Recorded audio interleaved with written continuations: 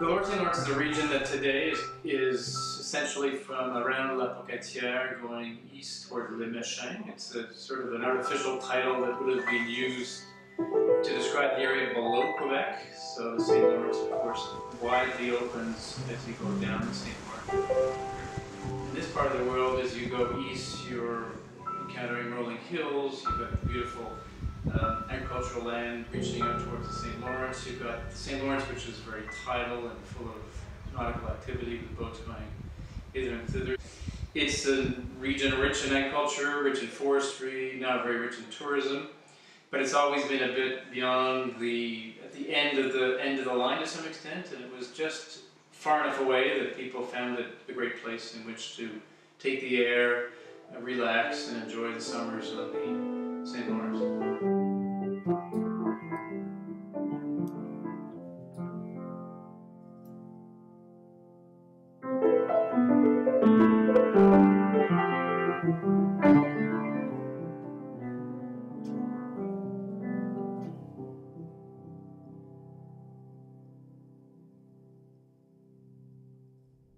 Oh, il semble qu'il y a certains médecins qui conseillaient de venir sur les rives du fleuve ici, où le fleuve est quand même assez large, au-delà de 20 km.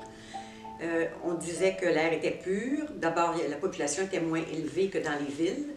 Je sais, entre autres, que M. Bate et Johnny Macdonald aimaient bien quitter Ottawa l'été parce qu'ils savaient qu'ici, l'air était... C'était plus facile de vivre, les chaleurs étaient moins... En bordure du fleuve, c'est toujours un peu plus frais et l'air est pur.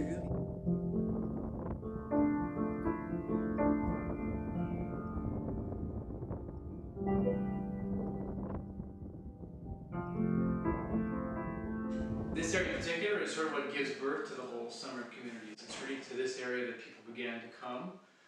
Pacuna, St. Patrick, Notre-Dame-de-Portage, and that was partly because of the proximity to the nearest urban center, Quebec City, but also because it was where the train line ends. It's the Grand Trunk, which is built from Montreal east. It sort of stops in Rivière-du-Loup, which is a big junction point for the railway, and it was really literally the end of the line.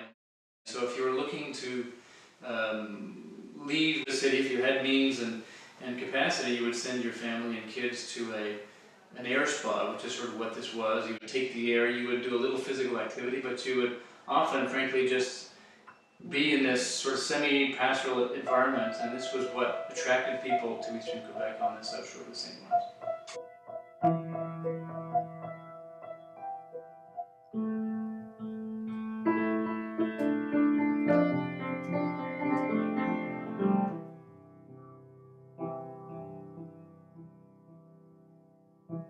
Bon, la famille Macdonald, ils ont acheté la maison en 1882. C'est-à-dire, c'est Lady Agnès qui a acheté la maison en 1882, mais il l'habitait déjà depuis au moins un été. Alors, comment c'était ici? C'était, ben écoutez, c'était la vie à la campagne. À cette époque-là, il n'y avait pas encore l'électricité. Pour l'eau courante, l'aqueduc de Rivière-du-Loup n'existait sûrement pas encore. J'ignore s'il y avait un puits derrière la maison ou de quelle façon on procédait pour avoir de l'eau à boire.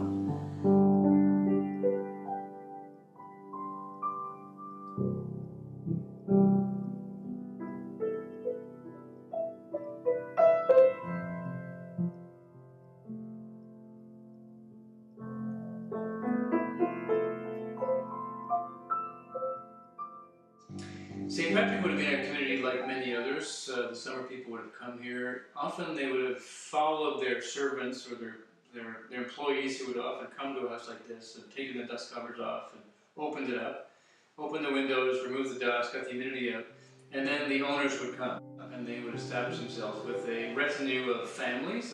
They'd be cared for by this fairly substantial mass of servants who would be doing the kitchen work and the scullery work and sometimes doing the gardening and other things. And life was a life of leisure. You would play cards on a beautiful veranda like this. You would play other games. You would read. You would play one or other games. So there's often golf and a bit of tennis. The adventurous ones would go out into the St. Lawrence in a skiff or a canoe.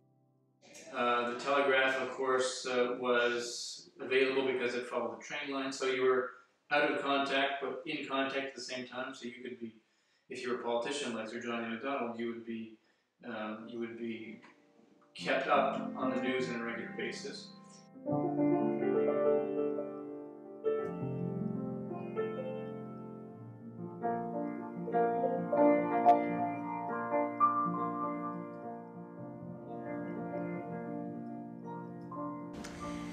Quand Johnny Macdonald est arrivé ici avec son épouse, sa fille qui était handicapée, il y avait aussi son beau-frère, le frère de son épouse.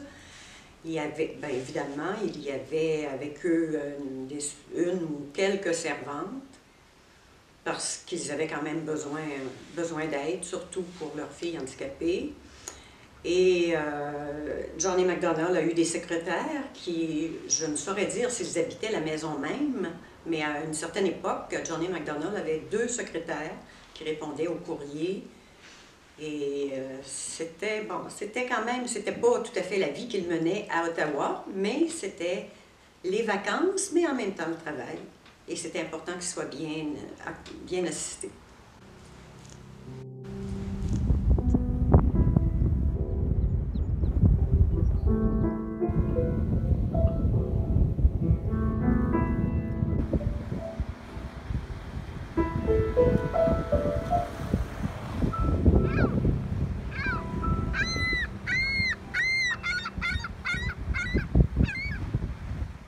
Summer houses on shoreline communities typically were, I guess you call them a shabby chic. I mean, it's pretty rustic living. It's not camping, but it's not a luxurious hotel. So they chose this area for, I think, the air. They also chose it, frankly, because they could be with people they knew. And that, of course, in the Victorian era was important. You liked to holiday with people of your own class, and so you weren't holidaying with the unknown, you were holidaying with the known, as it were, and they could be the known from your own business community or from your own church. So it was a kind of a familiar area. I think there was also those who came to this part of the world were also attracted by the proximity to the French-Canadian milieu, the life that was around them, the kind of connection to, not living with, but they were available to communicate with these communities, and I think it was part of the attraction because it did take a lot of impulse and energy to leave a city and travel this distance. La route qui existe devant, la 132, qui s'appelle maintenant la 132, était un chemin plus étroit à l'époque, un chemin où les chevaux circulaient, sûrement pas en très grand nombre, mais bon, alors... Donc, on peut s'imaginer la vie de cette époque-là. C'est quand même... c'est loin, mais en même temps, on peut quand même s'imaginer. Anybody who studied Canadian history as I have knows that Sir Johnny is an important figure. He's a bit controversial these days because of his stance on a number of issues, French-Canadian language rights, native schools, and so on. But he is an important founder, not a perfect one. He's not somebody we celebrate like the Americans celebrate their founders, but he was an interesting politician, frankly more interesting than most that have followed him in that office. He had faults and foibles and weaknesses, one of which was well known, his weakness for drink. But he was a caring father. He had a very troubled family life, a son who did well but was estranged from him, a daughter who was severely handicapped. So I think commemorating a person of that importance is significant. He was the creator of our federation, of our nation as a confederation. He was also a man of great vision who established Canada not as an insular pocket in the British Empire, but a transcontinental nation. And the fact that Macdonald came here from Ottawa, I think, is also an indication that he was a man who was also finding ways in which to bridge the difficult gaps that were already then evident between English Canada and French Canada.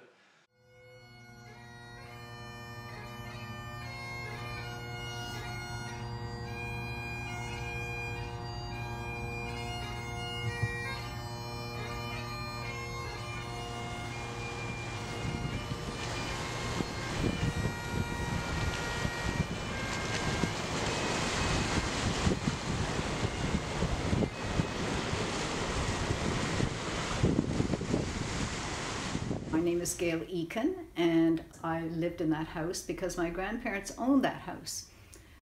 So I think I was the last occupant before it was given away to the Canadian Heritage of Quebec. The Union Jack is flying on the flagpole.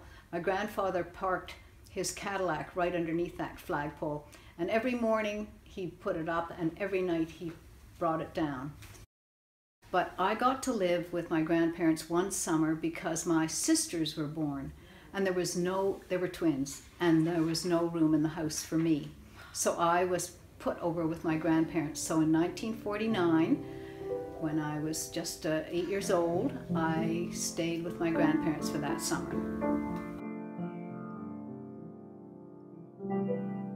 We were all quite aware that it was Sir John A.'s house. We were very aware of that.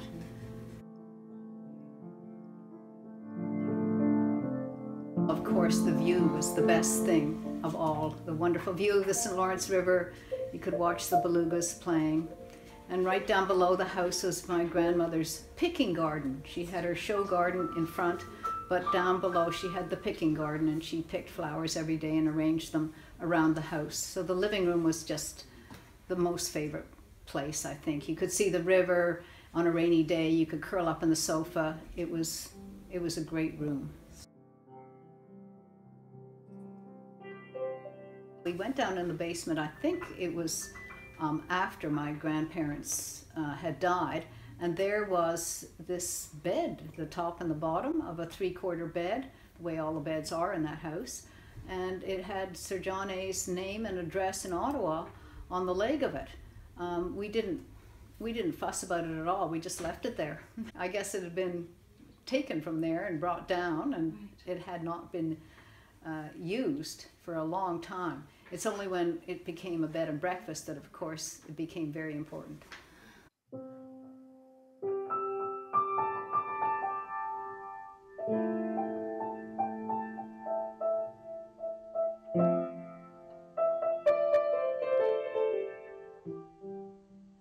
When we were children, my parents always went over for dinner to my grandparents every evening. But us children, we had our midday meal over at my grandparents' in the kitchen. We weren't allowed in the rest of the house, and we ate in the kitchen. But when I was living in the house with my 4 children, and my sister-in-law was with me with her 3 children, it was a mob scene, you can imagine. And the children had a wonderful time. They played in the dining room, which we had never been allowed into. And they did a play on top of the sideboard, which we had the kitchen ladder, and they could climb up, and they put on a play up there. And if my mother had ever found out, we would have been in deep trouble.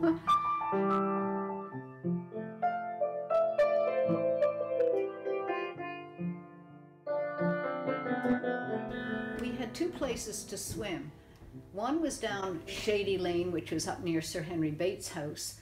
And that beach was, you could walk down, walk across the field, but the swimming wasn't very good there because the beach was very rocky, and there's those sea grasses that were very strong there. So we mostly walked the other way, down towards our cousins, the Thompsons, and we went down the Golf Club Road and went to the beach there. I think Lady Macdonald did most of her painting down there because there was views towards Rivière-Loup, there was also views towards Notre-Dame-de-Portage and the Pilgrim Islands, and Meredith Island was also down there too.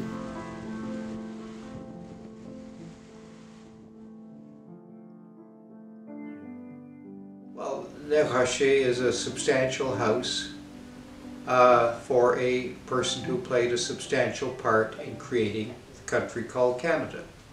Ben, c'est un honneur pour moi d'être assise dans le salon de Sir John et Macdonald, bien sûr. On retourne quand même de plusieurs années auparavant, quand on connaît l'histoire de cet homme qui a fait de grandes choses. Et c'est toujours assez impressionnant d'être sur place et de se remémorer ce qu'on a appris. Et c'est intéressant aussi de le partager avec les autres.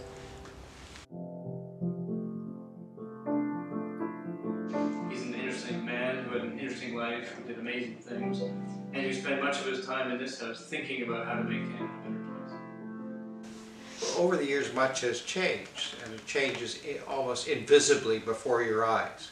But I think the reconstruction of Les Rochers has left anybody with a pretty clear impression of what Sir John A. Macdonald, not a rich man, but a satisfactorily supported man, could live that well with space and with a marvelous view, preserved by generations of people. I don't think it will ever be allowed to die. In this case, I've evolved, I think, in ways that make it a very happy place and a user-friendly venue that Canadians of all ilks can come. You don't have to be rich to come here.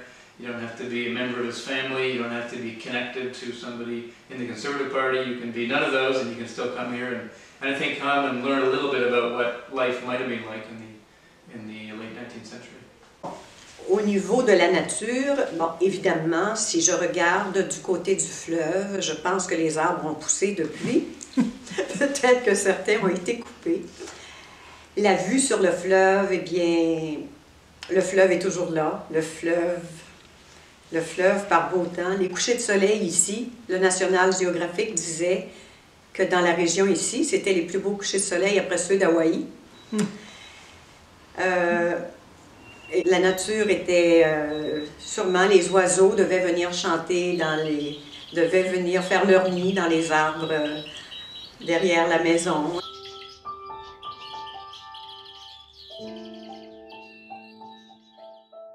And we're grateful to the Canadian Heritage of Quebec for taking this monument to one of our great founding leaders and preserving it. So you can go there and feel the Macdonald reality by some transposition. And for that, you've got to be very grateful. But it's remarkable for me to be surrounded by people for whom this region remains an attraction. I mean, these are families who are now living around the world, but their home, with a capital H, is the Lower St. Lawrence. You know, their homes in Montreal have long been sold, and their furniture and paintings have been dispersed, and their the children and grandchildren living around the world, and yet when they come together, it's in the Lower St. Lawrence. So it does illustrate, I think, the pull of the place. You know, these amazing landscapes that seem to change with every 15 minutes. It's sunny and foggy, and then you get a great sunset.